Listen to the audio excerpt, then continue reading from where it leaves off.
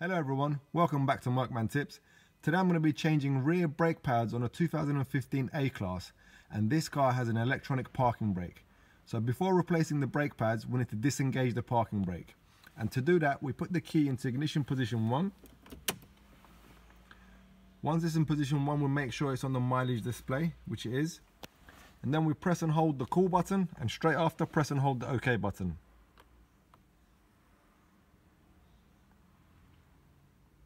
And that will bring us to the service menu.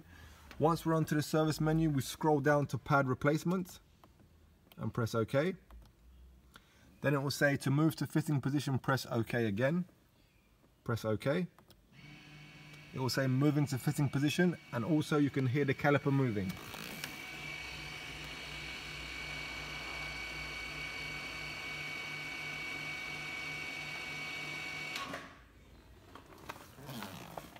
And once the noise is stopped, it will say fitting position reached.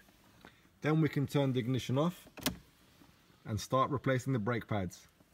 So here's the rear brakes, and we just take off the 13mm bolts and remove the caliper as normal.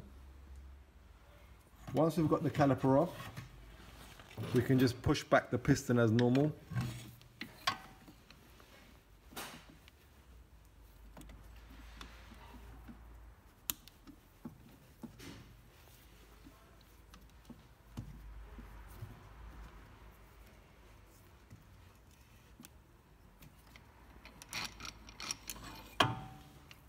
Just like that, and get the new pads fitted in. Once we've fitted the new pads in and tightened the bolts, and we've changed both sides, we can go back in the car and reactivate the parking brake.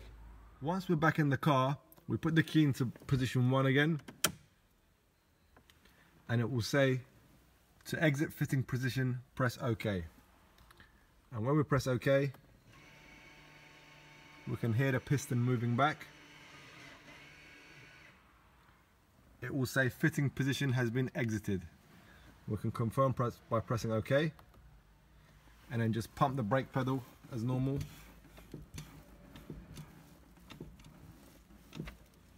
Press return, and job done. Thank you for watching the video, and don't forget to subscribe to Merkman Tips.